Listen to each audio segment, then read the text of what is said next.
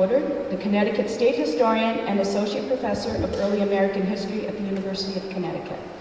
He teaches American Environmental History, Public History, Connecticut History, and an Honors American Studies course focused on the Connecticut River. He is the author of the award-winning book, Prospero's America, John Winthrop Jr., Alchemy and the Creation of New England Culture, and recently co-authored Teaching History with Museums, Strategies for K-12 Social Studies, along with Professors Alan Marcus and Jeremy Stoddard. Professor Woodward is also a columnist for Connecticut Explored magazine, co-editor of Commonplace, the Journal of Early American Life, and producer of Grating the Nutmeg, a podcast about Connecticut history and culture, which is available through iTunes. He is also a member of the Connecticut State Historical Records Advisory Board and a great advocate for the use of original records. Please join me in welcoming Professor Walter Woodward.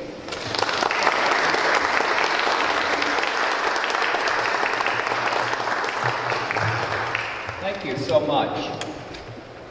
About a year ago, due to the good offices of the State Library and the Connecticut Historical Society, I was contacted by a person I have come to like very much, a man named P.J. O'Mara from the CARE Social and Historical Society in the county of Tipperary, Ireland.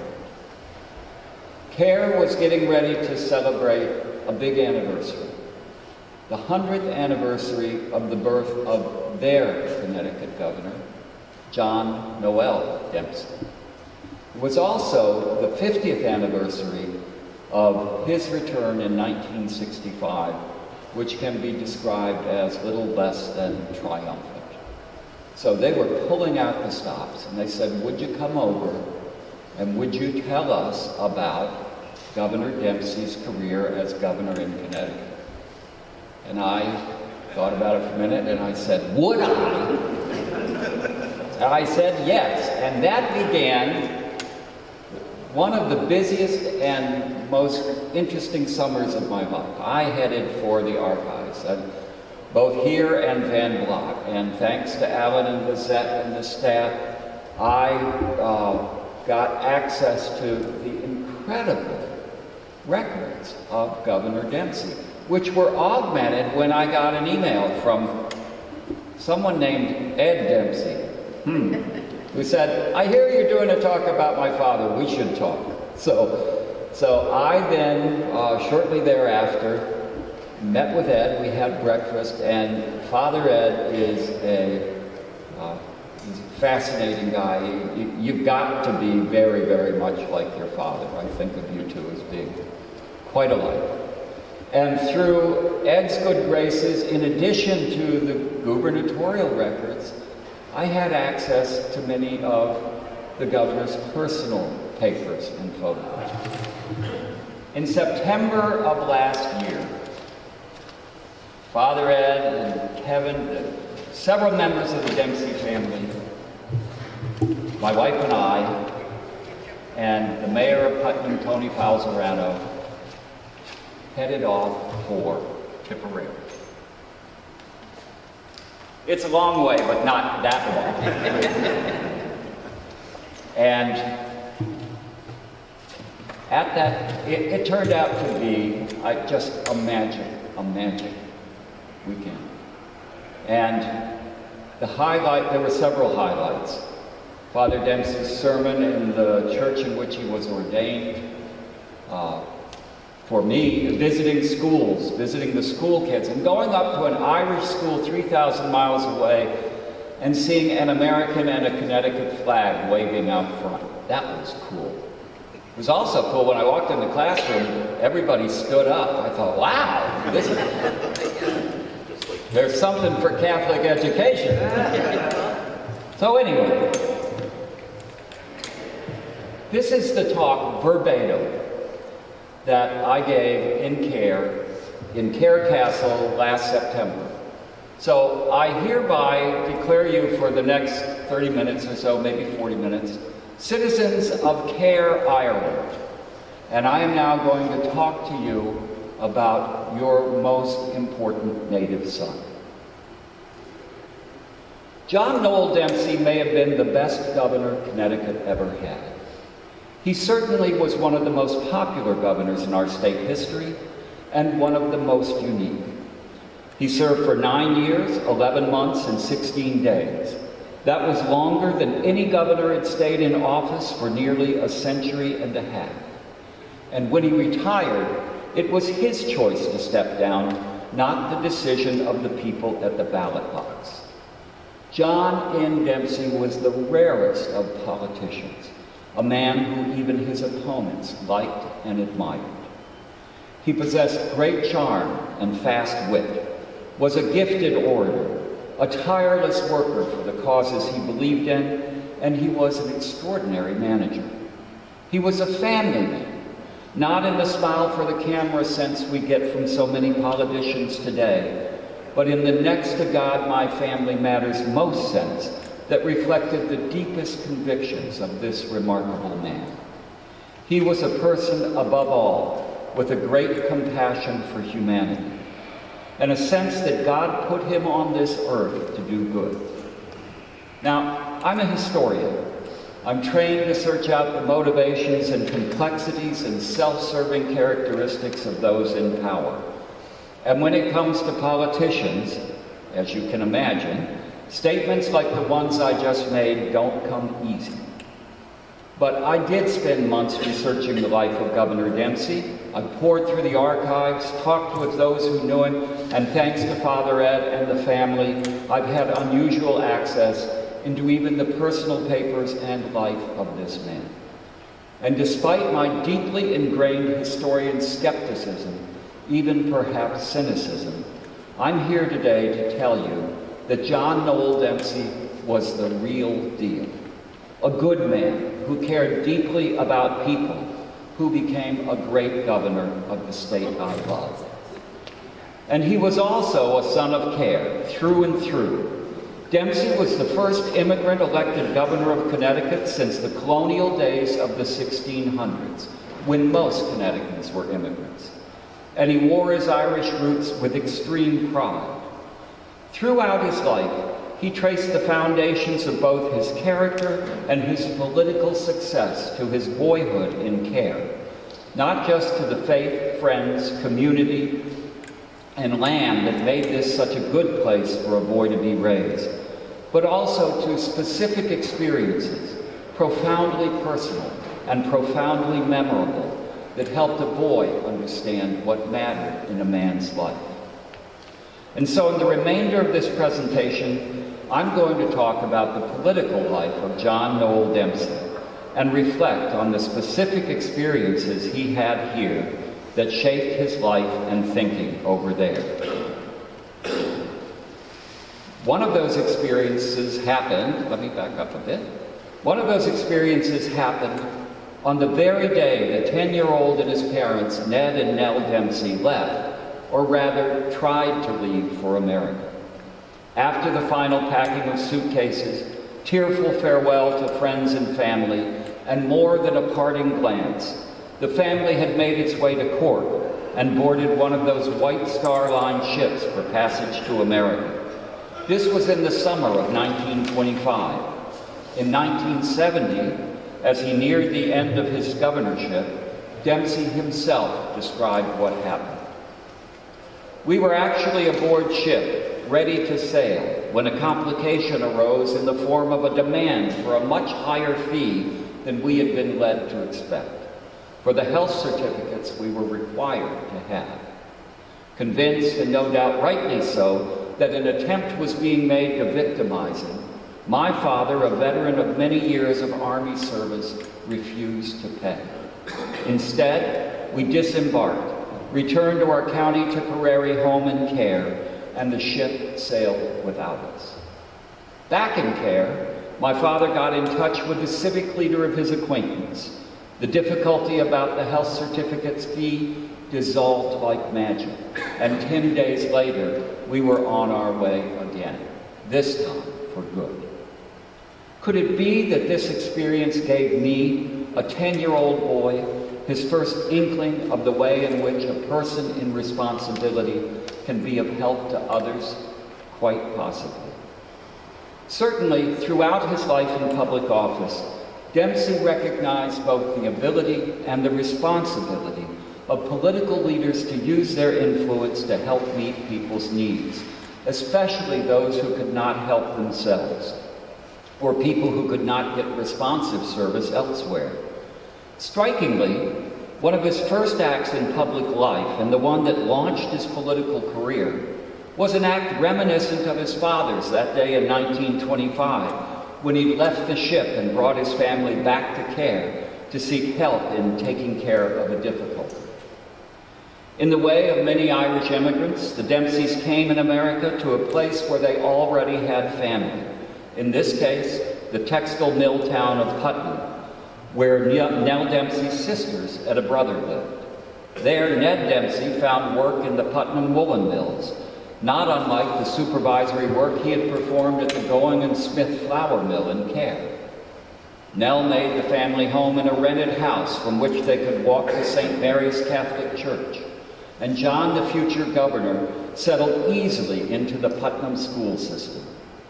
He was a natural athlete, and in addition to excelling in debate and literature, he became captain of both the high school basketball and the track teams. After graduation, he hitched a daily ride with other students to Providence College, where he set an intercollegiate track record for the half mile that wasn't broken for a generation. His freshman year at Providence was to prove his only year there. His father's illness and the effects of the Great Depression made it a necessity for him to work at the woolen mills for $22.50 a week. And then he encountered the street light that changed his life. As Bill Stanley, a fellow Irish American and a former state rep from Norwich, told it, "'Twas the street light, you know, that he couldn't get fixed that brought John Dempsey into politics. The street light near the Dempsey home had burned out, and calls and letters trying to get the bulb replaced didn't get any response. So as his father had done back in Care, young John took his case to the persons in responsibility who could help with this difficulty. Not yet 21, he appeared before the Putnam Board of Aldermen and made a speech asking for help. The aldermen were so impressed, they not only ordered the light fixed, they suggested young Dempsey run for alderman at the next election. And so, at 21, John Dempsey entered public service through asking people in power to get things done for people who weren't. And as a person in power, he would get things done for others from various positions of public responsibility for the next 35 years. Over the years, Dempsey held every elective office the town of Putnam had, including serving as mayor for 6 terms. He was elected to the General Assembly of Connecticut 3 times, and in his 3rd term, he was chosen by his peers the party leader of his chamber. The reporters covering that session voted him the most able lawmaker in the House. He became executive assistant to Connecticut Governor Abraham Ribicoff in 1955. And then in the 1958 election, Ribicoff chose Dempsey to run as his lieutenant governor. Ribicoff knew then that even if re-elected, he would be deeply engaged in helping John F. Kennedy run for the presidency. And he told colleagues he wanted someone as lieutenant governor who was close to him, someone he could leave in charge of the school. And that's exactly what he did. When JFK became America's first Irish Catholic president in 1960, the first cabinet appointment he made was Abraham Ribicoff, who went to Washington as his Secretary of Health, Education, and Welfare. He handed the keys to the store, as it were, to Lieutenant Governor John N. Dempsey, who became governor on the 21st of January, 1961. A political wag at the time said Dempsey was the understudy with a big chance, and he made the very most of it. Described by one reporter as coming into office a little unsure of himself, he had, by the next election 20 months later, transformed himself into a sure-footed political orator, a powerful speaker with a long list of accomplishments to his credit.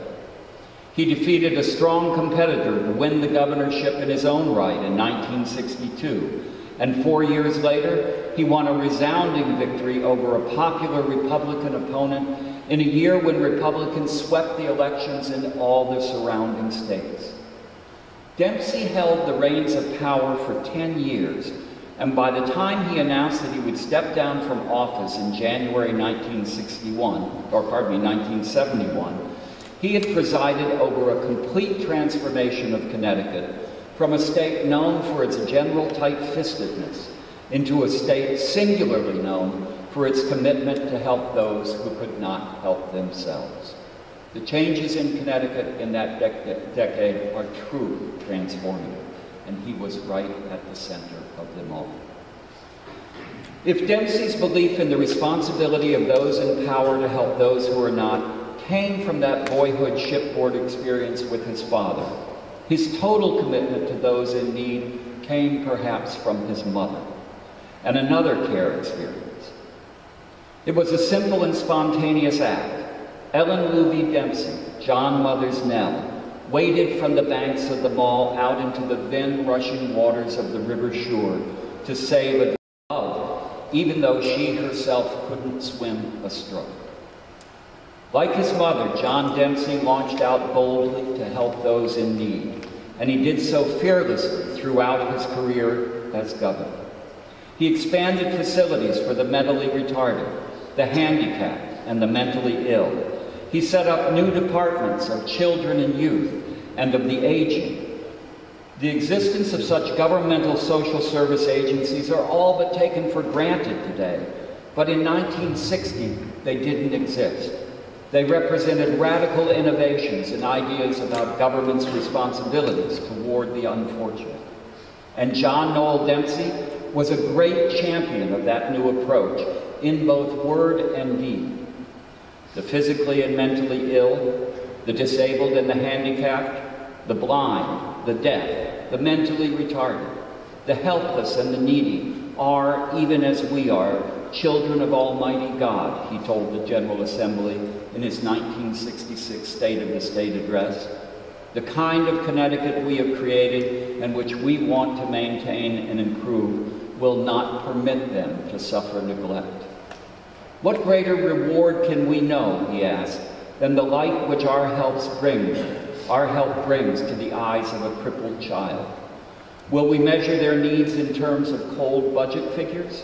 Or will we acknowledge that the enrichment which they bring into our lives far outweighs the cost? Dempsey said it, and he meant it. And one of the ways he showed the strength of his commitment was through an event that made some of those around him at the time really uncomfortable, at least at first.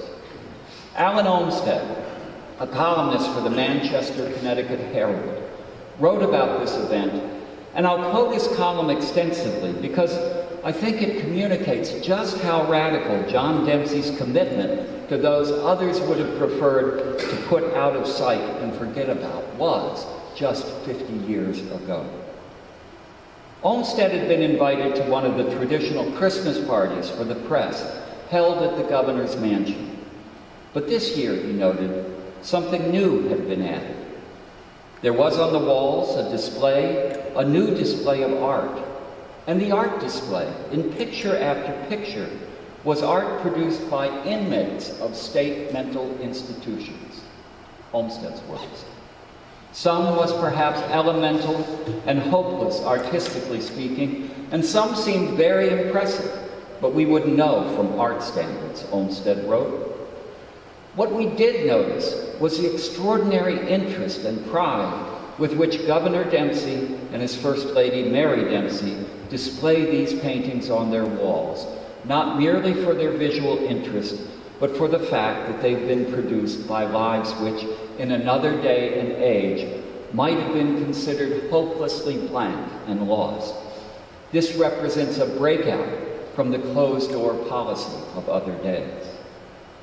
There was, Olmsted continued, at the governor's parties, some of the expected food, and then there was dessert. Dessert was the presentation of a Christmas pageant, acted and sung by inmates of the Mansfield State Training School.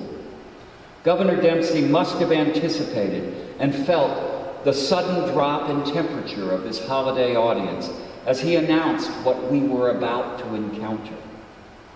He must have understood, too, that some of us, not zealous to see the less happy side of humanity, had great difficulty in looking at the performance then presented to us. But we think the governor knew also that as the performance and presence of these fellow human beings continued, some of us might grow stronger and be able to open our eyes and turn our heads, and we would be better for it. And certainly he knew that to make us look at this and go beyond our sense of shock to a sense of gratitude and shared humanity was a fit and proper thing to do in a season named after Christmas. What a sign of how far we've come in 50 years. It's in the intensity of his regard for these unfortunates, Olmsted concluded, in the passion of his determination to promote every possible ounce of public responsibility for them and feeling with them, that John Dempsey, as man and governor, is going to leave his own and very special mark on Connecticut. And leave his mark he did, though he didn't do it alone. If his mother inspired him to take risks for the needy, John Dempsey's wife, First Lady Mary Frey Dempsey, who's with us today, thank you for coming, became the anchor supporting him, not just in making a home and raising a family, but in helping accomplish much of the radical goodness he tried to effect. Once at a National Governors Conference meeting with New York Governor Nelson Rockefeller and Michigan Governor Mitt Romney, Rockefeller, who knew Dempsey's reputation for advocating for the rights of the handicapped, leaned over and asked, almost in a whisper, whether any of the Dempsey children were mentally retarded. My first reaction, Dempsey said, was to say no. But Mary, before I had a chance to say anything, answered, yes. Every youngster in the state of Connecticut who is retarded is, excuse me, is our kid. That was the best answer of all, said Dempsey. In their commitment to keeping the needs of the less fortunate squarely before the public, the entire Dempsey family would participate in annual summer outings with groups of physically and mentally challenged and blind adults and children at state parks around Connecticut, where Dempsey would play baseball and other sports events with the clients and engage in swimming contests in which the governor, unfortunately, always lost. What comes through in the accounts of these events is that they weren't what we today think of as photo ops, though that indeed was part of it. But events where genuine affection and warm fellow feeling were at the center of everything. If the governor was successful at selling the legislature on the need for new facilities and services for the less fortunate, it was in part because of his conviction that that was the most important reason government existed, was real, and it was contagious. But it was also because John Dempsey possessed extraordinary political talent. People, even political opponents, liked him, and he could use relationships to make deals. One of his truly extraordinary gifts, one he possessed even in the early days at CARE, was an absolutely uncanny ability to remember names. As friend Bill Stanley remembered, if he met you once, he would remember your name forever. When he met you, if you told him your wife and children's names, the next time he saw you, he would remember your name, and he'd ask about the health of your wife and children, and he would call them by name. That ability, so useful to a politician, was most evident the first day Dempsey returned to CARE after a 32-year absence. People were lining the streets and he was coming into town, and as he came near CARE, there were people along the road, and he stopped the car, and he got out, and he looked up in the crowd, and he called out, "Timmy Looney, see, I didn't forget." Well, you can imagine the reception that triggered. The people whose names he remembered didn't forget either, and they loved him for caring enough to remember them. Of course, a likable nature and a good memory for names alone don't account for John Dempsey's extraordinary success at transforming state government, which is what he did across so many fronts: human services, education, transportation, environmental protection. Even the constitutional organization of government was restructured under his watch. A historian studying state government before Dempsey came into office and after he stepped down encounters two very different entities. So many of the agencies and programs that are essential to the operation and well-being of the people of Connecticut today came into existence on his watch. The reason he was able to do so much was because Dempsey, as an executive, was an extraordinary manager, and that too, I believe, can be traced to his roots in care. I mentioned earlier that John's father, Noel, was a supervisor at the Going and Smith flour mill by the bridge. Well, I guess from the top floor of the mill, Ed Dempsey had a pretty good view of the surrounding town, and he used that perch to keep an eye out for young John. My father used to keep tabs on me from the top floor of that mill, Dempsey recalled, and he would use his distinct and piercing whistle to stop me from mischief, like stealing Black Tom's crab apples. As governor, John Dempsey managed people just the way his father managed him. He was known for choosing people fit to the task he assigned them, and he'd let them run their own show, while keeping watch from the top floor of the state capitol, as it were. And when he saw things about to go amiss, he didn't hesitate to blow the whistle and set things straight. If he heard or read something that puzzled or rankled him about the operations of one of his departments, he would have the commissioner in charge of that agency in his office the same day to clarify the situation and, if necessary, address the problem. A longtime member of the governor's staff reported that he only saw Dempsey angry once, when he found out there was a $37 million deficit in the welfare account and that the welfare commissioner was on a month-long vacation in Florida. A newspaper editorial reflecting on Dempsey's career said, "Dempsey demanded accountability of himself and those who worked for him, and in return, he defended them against any charge from any critic." And you can bet your whistle that management style had its roots right here in care. Dempsey was an education governor, and that too came from care. He supported a multi-year expansion of the University of Connecticut that transformed it from a good state college into a top national research university. He passed legislation to create the state's first schools of dentistry and medicine, and today the John Dempsey Hospital is a leading institution in the developing field of precision medicine. Dempsey also established a network of regional and community and technical colleges that today provides affordable access to higher education for 67,000 students a year. And simultaneously, he increased state education to schools in all of the state's 169 cities and towns. Why was good education available to all such an important part of his political agenda? As Dempsey himself said, "The sole reason my parents emigrated was to give me a good education and a good start in life. In those days, in care, little or no secondary educational facilities were available to ordinary people." I must add, though, that when Dempsey returned in later years, he noted with both pleasure and pride how much education in Ireland had been improved. Like many Irish Americans, Dempsey was both an ardent patriot and a committed Irish nationalist. The source of both, I think, and certainly the latter, was an event that happened on the Mall in Care in the summer of 1921 that was, to a 6-year-old boy, simply terrifying.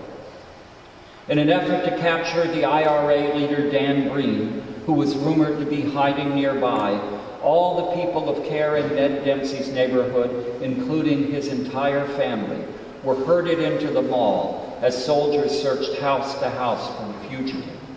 While Breen, disguised as a priest, made his way out of town, blessing the enemy searchers as he departed, young Dempsey got a taste of freedom denied in the town of his birth, and it stuck with him.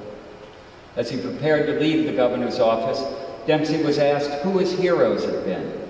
He mentioned Abraham Lincoln, who freed the enslaved and led America through its Civil War, and Franklin Roosevelt, the president who guided the nation through both the Depression and World War II. But then he went on. I had other heroes too, he said, from earliest boyhood, men whose entire lives were a constant struggle for the cause of Irish independence. Those I particularly admired were Wolfe Tone, the rebel who died at age 35 while fighting the British almost 200 years ago.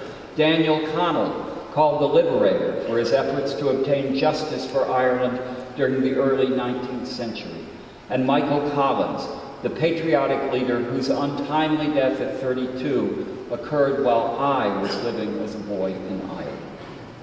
The cause of Irish nationalism was important to Dempsey throughout his life.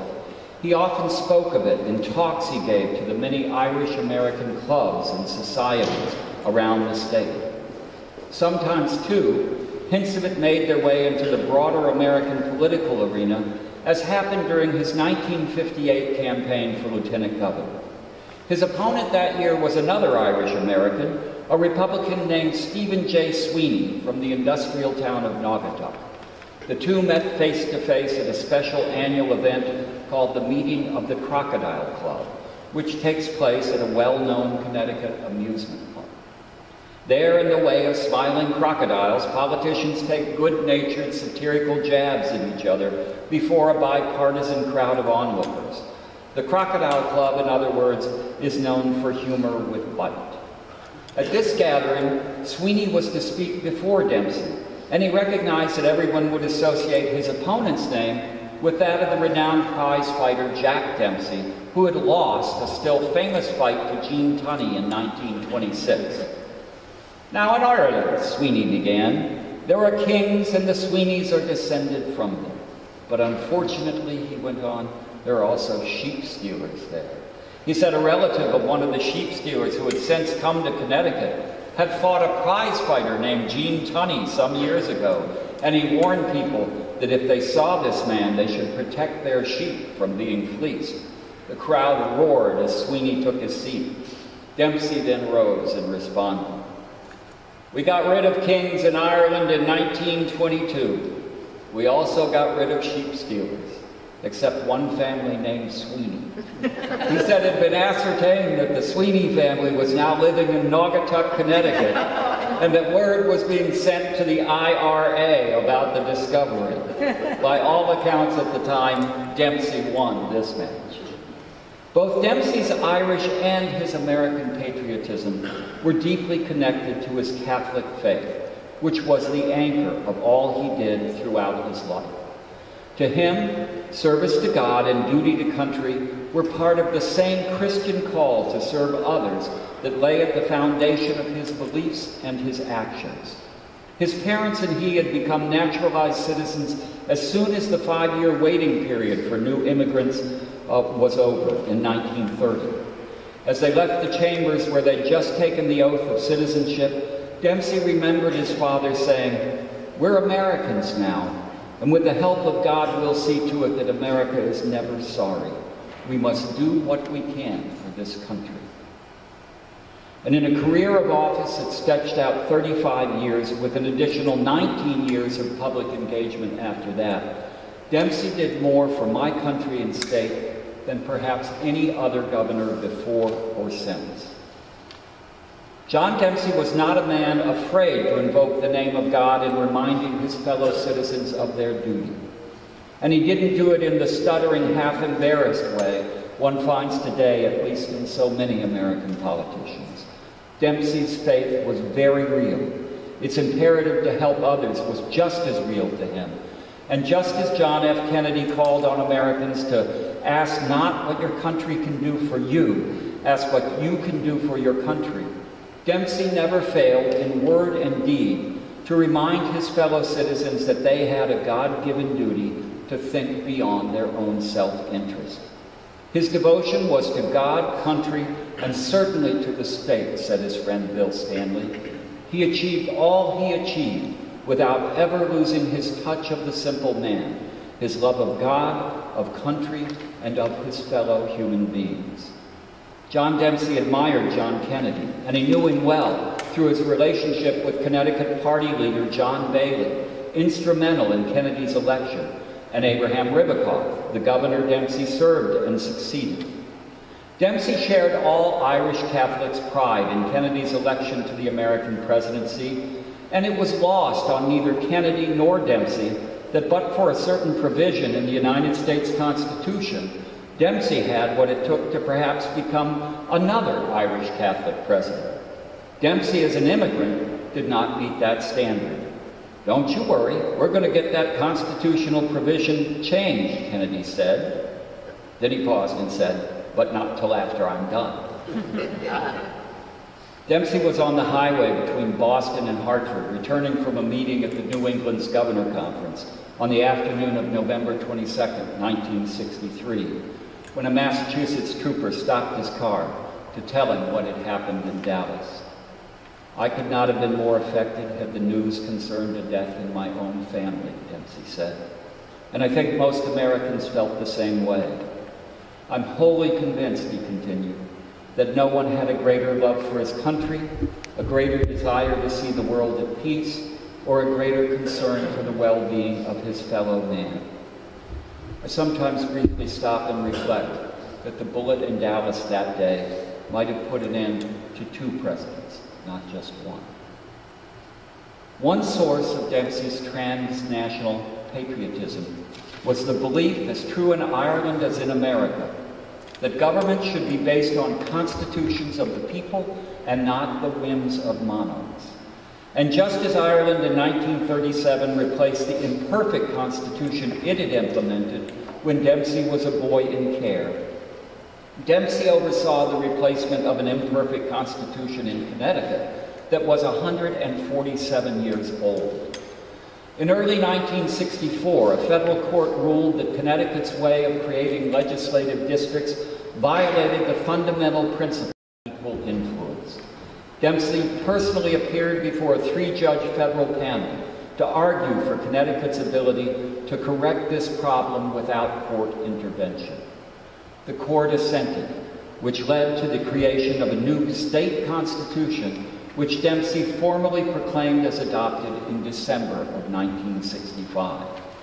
That document created the one-man, one-vote representation system that will perpetually govern Connecticut districting and marks one of the most distinctive moments in his political career.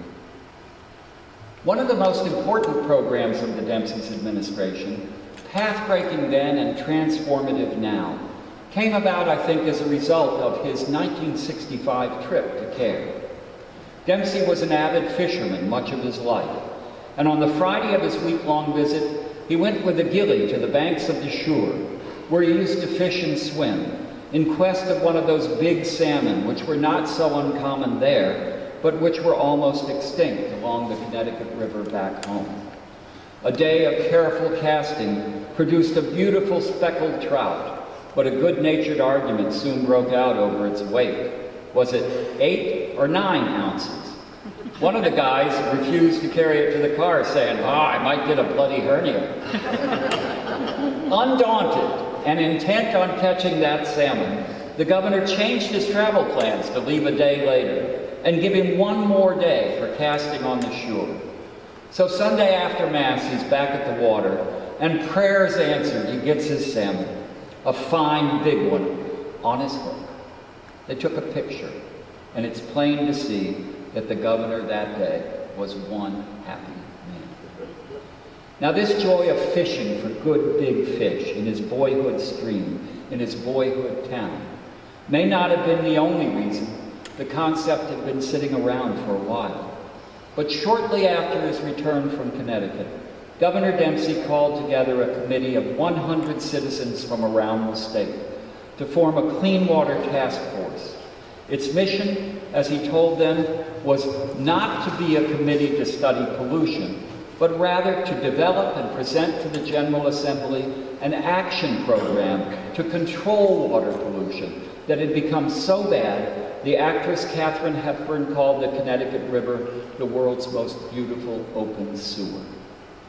The result was America's first model pollution control program, enacted before the nation's own Clean Water Act, the start of a program that dramatically transformed New England's longest river, the Connecticut, as well as other streams, from open sewers to vibrant sources of natural beauty, wildlife habitat, and recreation.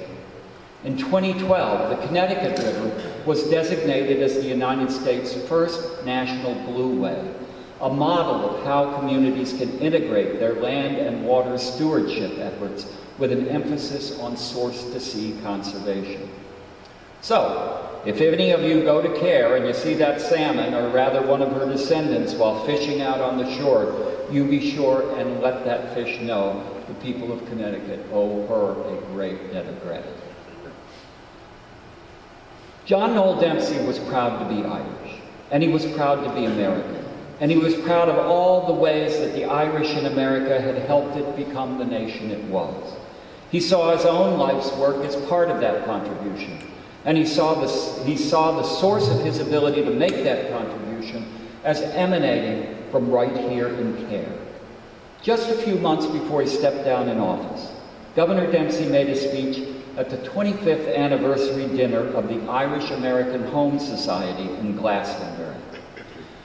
And in that speech, he talked about things that surely reflected his own experience, his own sense of self, and the importance of place.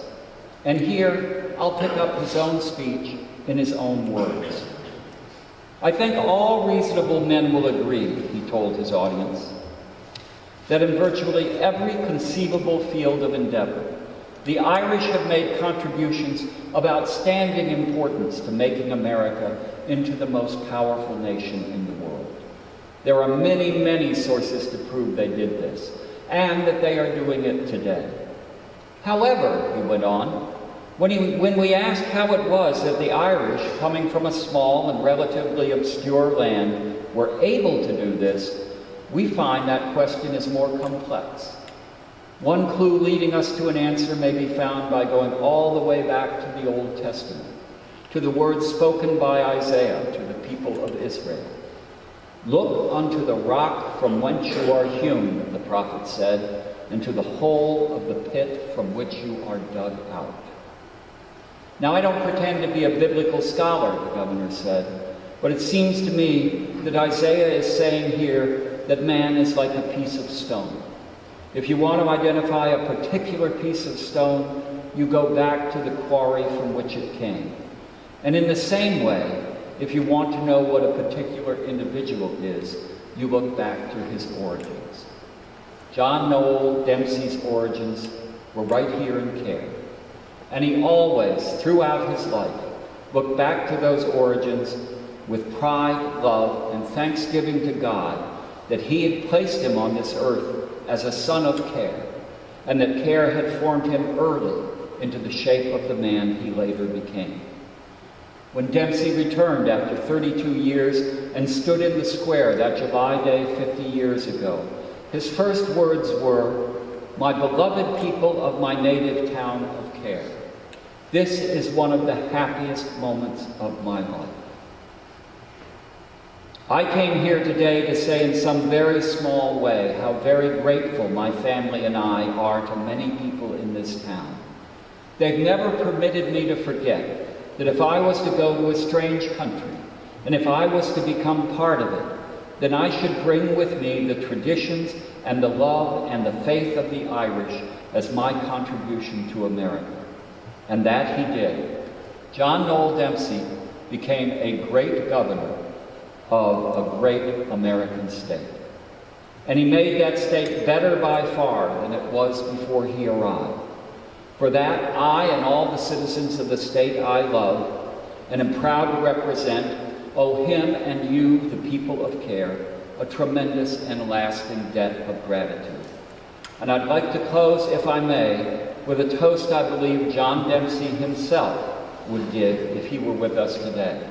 It's a toast he gave that night in 1970 at the Irish American home, and it goes like this. Here's to the land of the shamrock so green. By the way, we're supposed to have a class. Here's to the land of the shamrock so green. Here's to each lad and his Irish colleen. Here's to the lands we love dearest and best, dearest and most. Bless America, unite Ireland. That's the real Irish toast. Thank you.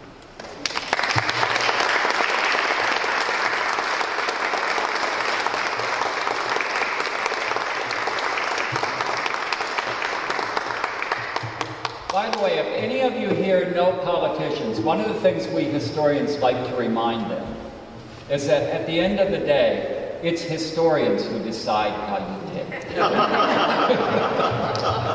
Thank you so much for coming.